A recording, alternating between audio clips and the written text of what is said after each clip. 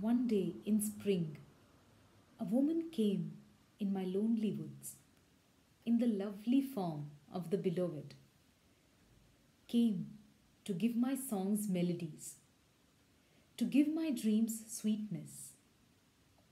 Suddenly, a wild wave broke over my heart's shores and drowned all language.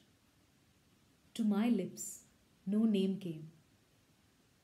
She stood beneath the tree, turned, glanced at my face, made sad with pain, and with quick steps came and sat by me.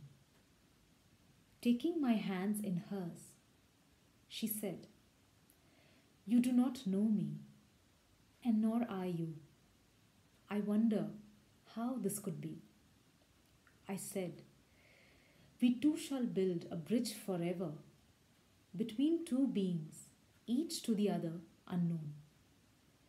This eager wonder is at the heart of things. The cry that is in my heart is also the cry of her heart.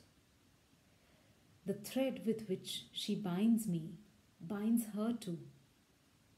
Her have I sought everywhere. Her have I worshipped within me. Hidden in that worship, she has sought me too. Crossing the wide oceans, she came to steal my heart. Crossing the wide oceans, she came to steal my heart. She forgot to return, having lost her own.